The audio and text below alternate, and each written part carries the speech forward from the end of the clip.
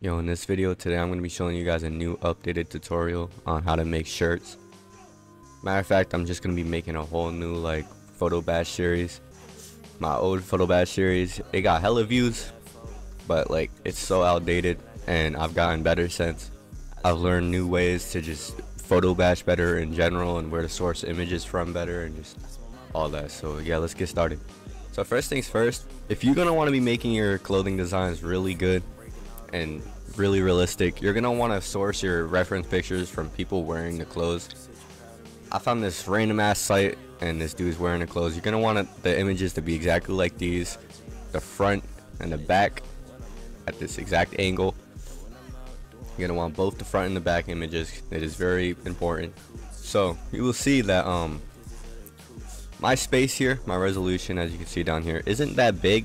So that can be a problem because you want a good amount of resolution. I'd say probably 2K by 2K, and anything above that 1000, it's not terrible, but it's not gonna be as good as what you could get from 2000 resolution. It just makes your final product look better. So if you want your final product to look better, of course do that. And I actually went with a third reference picture here because I felt the neck hole isn't as curved. Now I could use Liquify to curve it and then put it into the shirt when I go to design it, but this one's just gonna make it look better quality. So if you do have the option and your neck hole isn't as good, try and find a better image. Okay, so let's actually begin on the real tutorial. First thing I'm gonna do is make a new layer, right? I'm gonna drag it below the template layer and I'm gonna begin. So the first thing I'm gonna do is I'm gonna grab from about here. Now I'm gonna paste it in. I'm gonna drag it to where the torso is, and I'm gonna place it right around here. I'm gonna size it so the shirt itself is kind of past both these bars right here. So kind of like that, and that will be good. And we can start erasing some stuff. Now delete anything that isn't a part of the t-shirt, as you can see in the sped up clip. So there we go. So that's the front of the tee, and then we're gonna need more parts. So since the back of the tee is plain, I'm gonna source my other images from here, the more important ones. So what I'm just gonna do is I'm gonna copy right here, pretty big size. I'm gonna make a new layer, drag it below the layer we were just working on, and bring this down and resize it. What I'm going to do is put it right here, so it's kind of a background layer for the shirt that we're just erasing. So there you go. You can already see it looks pretty good, although we have some of the stuff from the other layer still here that we forgot to erase, or just didn't erase. It happens. But I'm gonna go up to this layer and I'm gonna erase a little bit more because I feel like some parts I skipped on and it could look a little bit better. We can merge these layers down, and then now we're gonna want to just go to the back layer, copy how we kind of did on the front, so a pretty wide space. Now come here, make a new layer, of course, and then do basically what you did on the front. This part, you see it's off template, don't delete it yet because we're gonna want it over here. So it's a really simple fix. What we're gonna do is we're gonna copy from here, and then not copy anything but just drag it. And we're just gonna drag it right here. Make sure it's aligned and all. And again, you can start erasing. Repeat the process. And if you have any white parts that are like this, right, and you go to erase them, so like this, and it goes transparent onto the background, merge your layers down. Now grab your clone stamp tool. It will be right here. Set the size pretty low and the hardness to 0. And then control click. Okay, so this part I'm gonna have to explain myself on a voiceover because I just could not explain it at all. So basically what I'm trying to show you is that the circle that's sitting still is what you're gonna be copying to the circle that's following my mouse.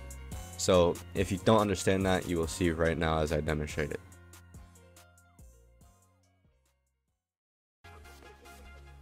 Okay, for the next part is up here. Now you can either get an image from here, like the back, or you can do it the lazy way like I do and just copy an image from here Control C, come up here to the top, hold shift down, and then rotate it like so, and then just put it down like here and then resize it. You can lose some quality doing that, but it's fine. It's the top of the shirt. No one really pays too much attention to it. And I'll remove the template real quick to do the clone stamp tool thing I was talking about. If you need more help on the clone stamp tool, I made a whole video on it that will go into depth on it. It's like a 1-minute video, but after that video you should know how to like do it professionally.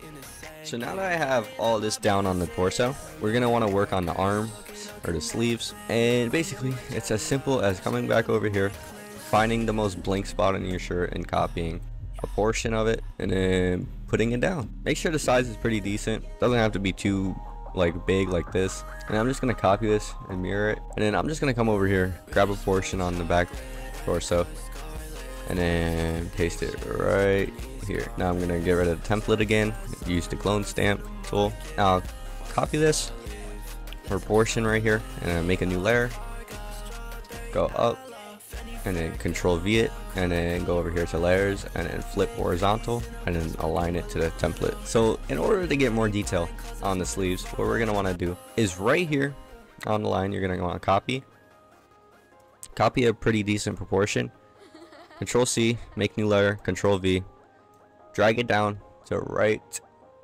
here. Okay, now get rid of anything that's going off the sleeves, so like that. Now go to your erase tool and erase a little bit, and what you're going to want to do now is do it on the other side.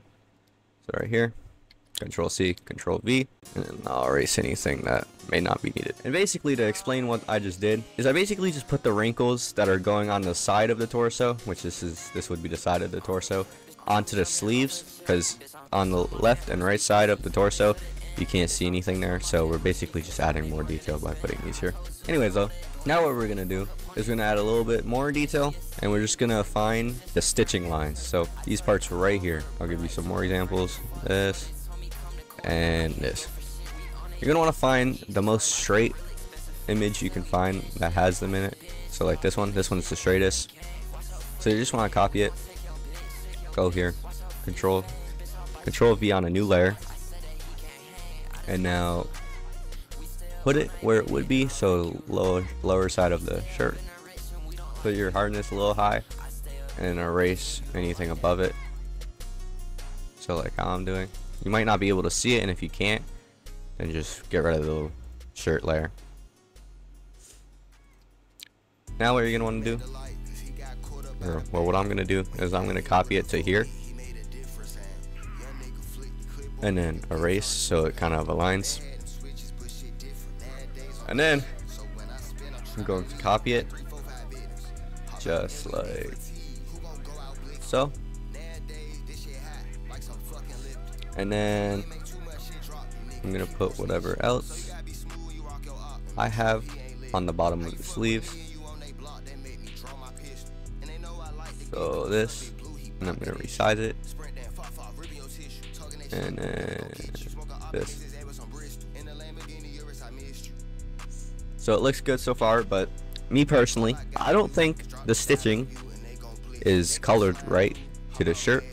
So what I'm gonna do, I'm gonna go to adjustments, and you can either use highlight / shadows for hue / saturation plus, or brightness and contrast to color match better. And then I'm going to put some transparency on this. You might not have this, and if you don't, you can go to my Discord server and you can download these in the Things for Beginners channel. It's a plugin and it's pretty easy to download. I think it's like maybe 5 clicks in total, and you have it on paint.net. Actually, if you don't even have paint.net itself, you can download it on there too. The server will be in the description. And that's the stitching lines done. So we can merge this layer down, and then now we're gonna want to give the sleeves a little bit of variety. So what we're gonna do is we're just gonna go to liquify, which also can be found in the server in the plugins. And what we're gonna do is just make the size of the brush to like 100 or something, and just give these a little bit of like a wavy effect. So like how I'm doing right now, just push up on them. So like that, and just press OK. And that's as simple as that. You can now delete anything that goes off the template, which I'm just assuming. I'm not sure if anything is, but I'm just assuming. Now, arguably the hardest part to some people is the neck hole. And because I got something that was so curved, it will be a little bit more easier for me. Paste it down like so. And what I'm gonna do is I'm gonna Control C, Control V. Then I'm gonna grab the lowest part right here. And you see these numbers down here? I'm gonna basically push this up right here. I'm gonna push it up until it returns back to 46, but basically inverted. So watch. So there you go. See? It's 46 again, but it's inverted on the opposite side. So what we're gonna do now is just select down. So now we have a bigger side, but instead of the second number, we're gonna do the first number and flip it to 37. So Control C, Control V, and then 37. And there you go. Now what you're gonna do is go to your erase tool, set the hardness to like 40 something. Erase around the neck hole.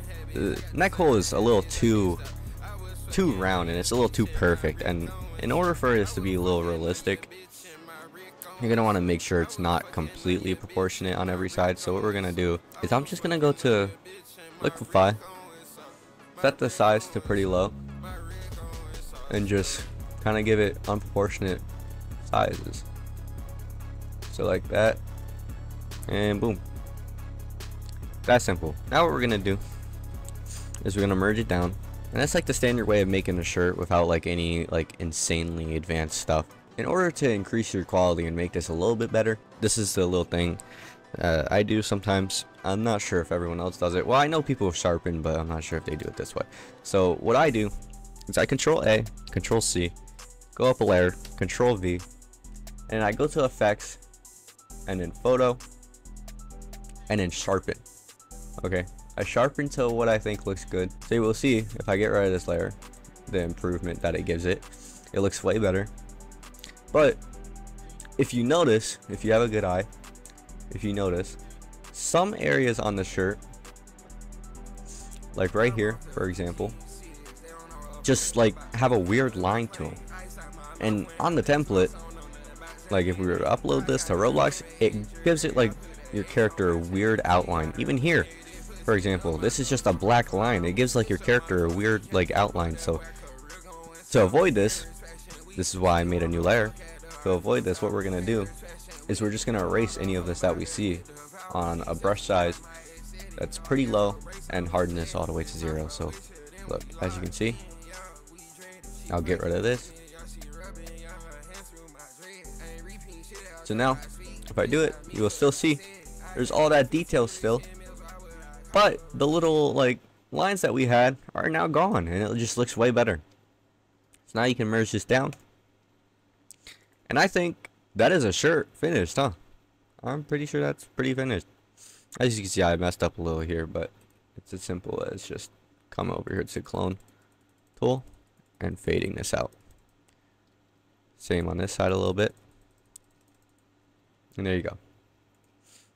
So yeah, in the next video I will show you guys overlays, shading, and a couple more things that you can do to just increase like just everything about your design. So yeah, be on the looks for that. All right, goodbye.